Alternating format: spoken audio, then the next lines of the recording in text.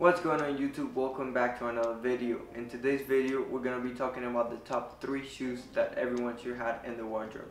Now before I get started into the video, I just want to say that this is my personal opinion. So if you have any other suggestions about shoes that you think everyone should have in the wardrobe, let me know down in the comments. Now today's video is not going to be a shoe collection. If you guys would like to see that, please let me know down in the comments. But today I'm just going to mainly focus on just the top 3 shoes that everyone should have that I think are essential for building a strong, solid wardrobe. But that's enough talking for today. Let's get into shoe number 1. Now for shoe number 1 is going to be a pair of black boots. Now I think we can all agree that the boots are the most versatile silhouette. I think you can style them up, down, it can be shorts, it can be pants, wide leg pants, whatever you want. So I feel like boots are something that everyone should have in their wardrobe. For me, the Doug Martens Rick Owens collab is something that I always go to. They're easy to style, you can just throw them on, they kind of go with everything. But there's plenty of options out there. I know the YSL Luca boots. I've been trying to get my hands on one of those. I really like those, just plain black. You mainly want to focus on something that you're gonna be wearing down the road. You see yourself wearing it like 5 years from now. I think I'm always gonna be wearing these. You can also do like a regular pair of Doug Martens. You can do the YSL boots like I mentioned. You can do something more like budget friendly that you might like. It's really up to you, but I think boots is definitely a good option for shoe number 1.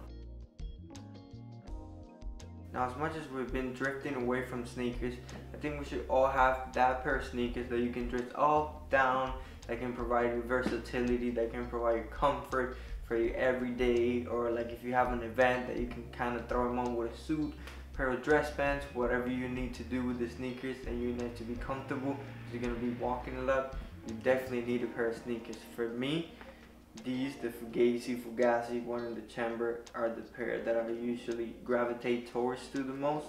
I really love the shoes. I love what Trevor did with them, and it's a pair that I find myself going back to them a lot. I've been wearing them a lot lately. You can kind of see they're kind of dirty already, and one of the bullets fell off, but I really love this shoe.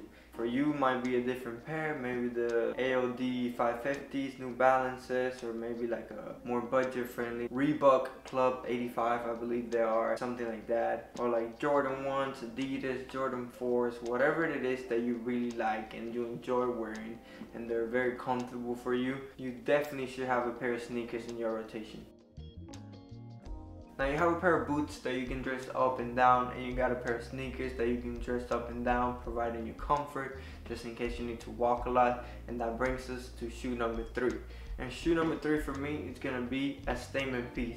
These are my statement piece, Rick Owens Kiss boots. I've been wearing them a lot. I love these. I already learned how to walk in them. You can kind of see I have them all like dragged and scuffed, but I really love the shoe. And my advice to you is just, if you like the shoes, wear them, because they're just gonna be sitting there and you paid a lot of money just to not wear the shoes. I've been trying to get my hands on the other pair with the grills in the front, but they're very expensive and I'm just waiting for them to go on sale because I'm not trying to spend $2,000 in a pair of boots.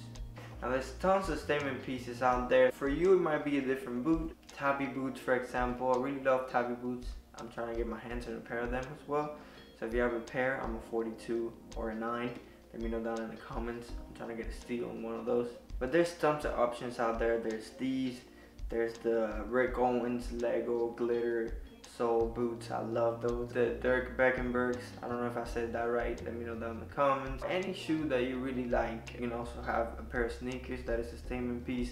A statement piece in general that you really like and you enjoy having them in your closet. A neck breaker.